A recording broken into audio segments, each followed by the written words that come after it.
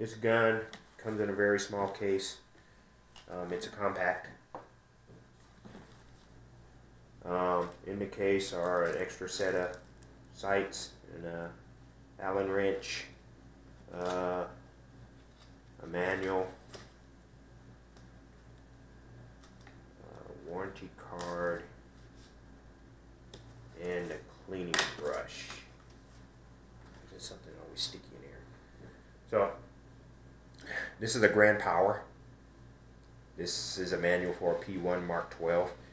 This gun is actually not a P1.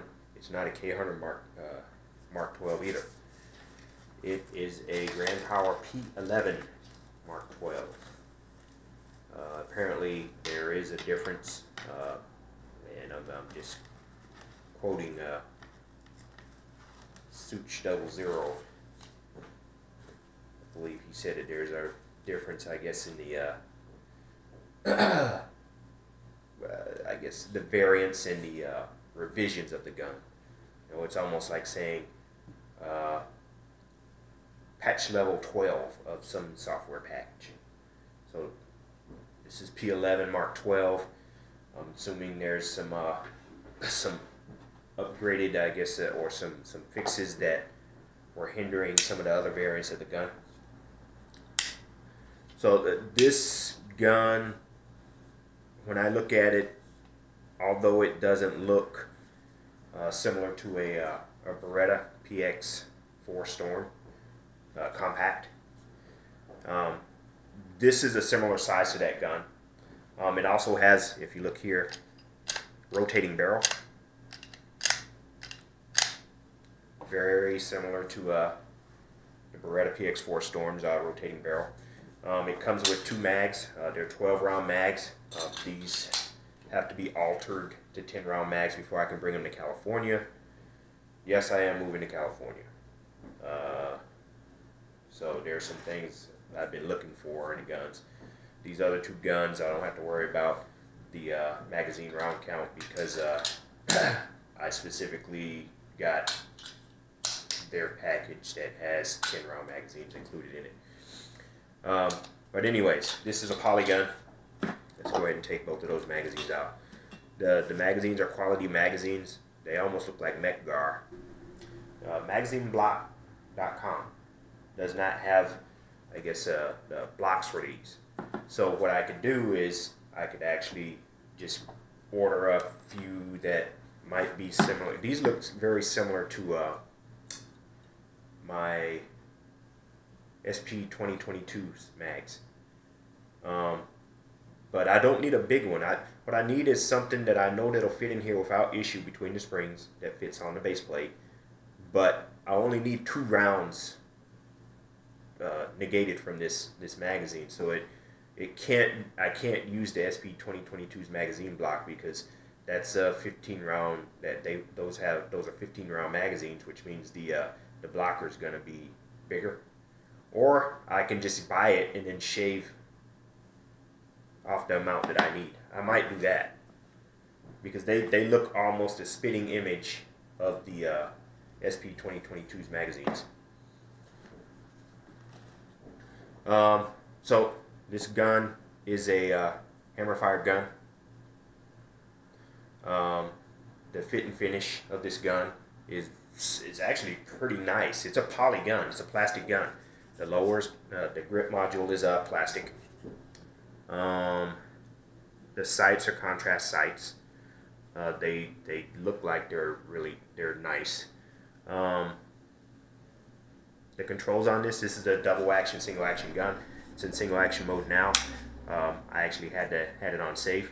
It's got an ambidextrous safe, manual safety. So that side. So that means my daughters and my wife can fire it. My wife's right-handed. One of my daughters is left-handed. I believe my son might be left-handed. So when he gets old enough to want to go to the range with me, he could actually use this gun. Not only that, the magazine release is ambidextrous. Got buttons on both sides. And again, the slide catch, ambidextrous. So that on the barrel here it says imported by RSA Enterprises. I believe this is actually imported by Eagle Imports. So I don't know what that is. I don't know if Eagle Imports is a subsidiary of RSA Enterprises. But on the slide, it's got pretty nice and I guess I guess the branding doesn't jump out at you, but it's got Grand Power on this side, made in Slovakia. And it's got the importer information on top here. It's got the P11 Mk12 here. It's got the serial number on the barrel and here, and down here, and I thought I saw it somewhere else. But yeah, I mean, the plastic, it feels very nice. It's not ultra grippy though, but I don't foresee having a problem with the lack of grippiness of this gun.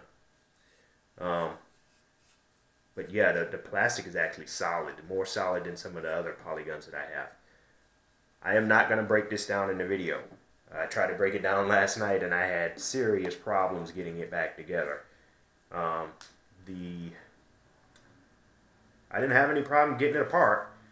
And so when I have problems trying to get it back together, I whipped out the manual, and all the manual said was put it back together exactly the way it came apart.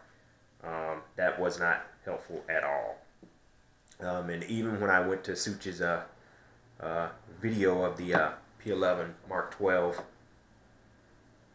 that didn't help either. I looked at it, I just kept rewinding and looking at the same part where he was putting it back together, and then my wife came over and I got disgusted with the gun. It's not the gun, it's me. But she, within 10 minutes, she got it back together. Now, she did have to reference Such's video as well, but she doesn't handle guns all that much, but I guess she treated it like it was a Rubik's Cube. She was like, okay, let me try it, and then she was over there messing with it, and the next thing you know, I'm looking over her shoulder, and I watched her put it together, and I was like, whoa. I was like, then she was like, okay, you could take it apart again and see if you can get it back together, and at that point, I was like, no, I've had enough for tonight. But yeah, the safety's good. There's no decocker on this gun. So I'm assuming that when you want to take it out of single action, it's in single action now, you would probably drop the hammer or make sure that it's clear. There's nothing in the chamber. There's not a mag in place, and then maybe just pull the trigger. Kind of Glock-like. Some people don't care for that. I'm not one for trying to drop the hammer either. That could be dangerous. But yeah, the double action pull on this thing is pretty strong. As well, you could half cock this. I don't know the advantage of half cocking this gun versus, well, let's watch the trigger. It doesn't take that much more off of the DA trigger when it's half cocked. So I don't know the advantage of being half cocked, with the exception. Well, I don't know. I don't know what the difference being half cocked with the manual safety on versus fully cocked with the manual safety on. Look, it won't drop. Let's try the half cocked. Look at that. It still won't drop, but it's moving.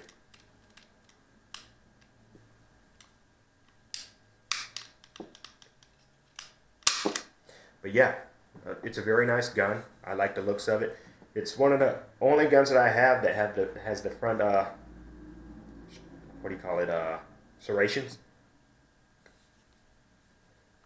It's not overly difficult to cock back.